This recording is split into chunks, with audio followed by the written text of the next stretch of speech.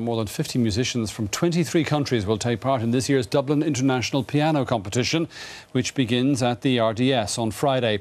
The competition is ranked in the top 5 piano competitions held worldwide.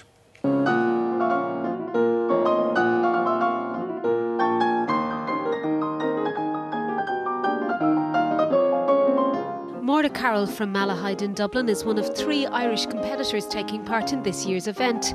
She began studying 16 years ago, aged 4, and this is her first international competition. Someday I might practice up to 7 or 8 hours, and then other days I might have a performance in the evening time, so I try to limit myself not to get too tired, and of course I try to practice playing through each round of the competition.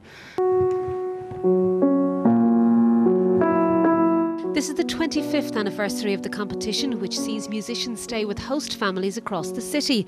23 countries are represented this year. Every competition is like a life chance and a really good experience. And I'm looking forward to performing, and happens what happens, but I have a chance to perform, and I love performing.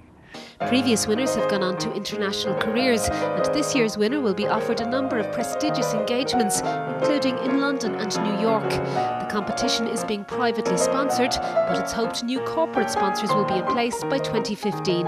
What we're trying to do is to find 10 major sponsors who will give us a named figure, perhaps so much every year, and then it'll be great. I'd love to stand up on the 15th of May in the National Concert Hall at the final and say, we're ready to go in 2015. Sinead Crowley, RTE News.